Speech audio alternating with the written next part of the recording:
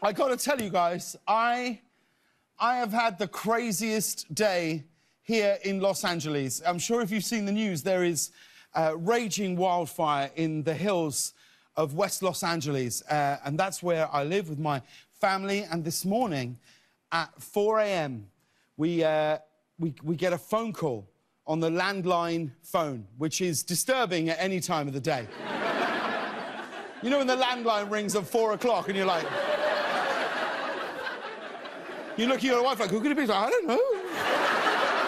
This thing never makes any noise anymore. Well, anyway, 4 a.m. we get a phone call saying we're in the mandatory evacuation zone and we've got to evacuate our house. And, I mean, it was crazy going to wake up our children.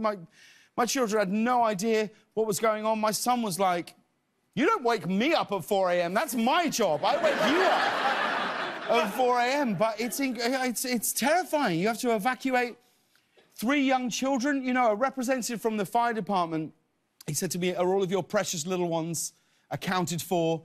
And I was like, yes, all of the Emmys are in the car.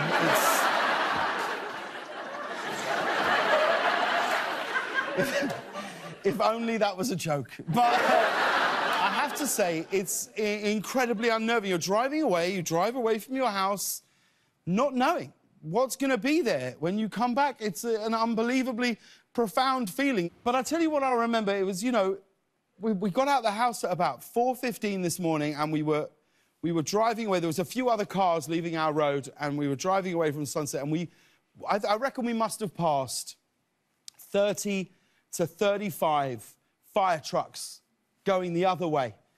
And I was thinking, this is me. We've grabbed our family, we've grabbed our belongings, and we've evacuated our house. And I was thinking, these firefighters, these men and women, they've left their families in their houses and they're driving towards the fire. And we're not the only ones. There are 16 fires raging throughout the state of California right now. Hundreds of thousands of people have been evacuated. And I just want to take this moment to say the biggest thank you to the brave men and women who are out there right now fighting those fires on our behalf.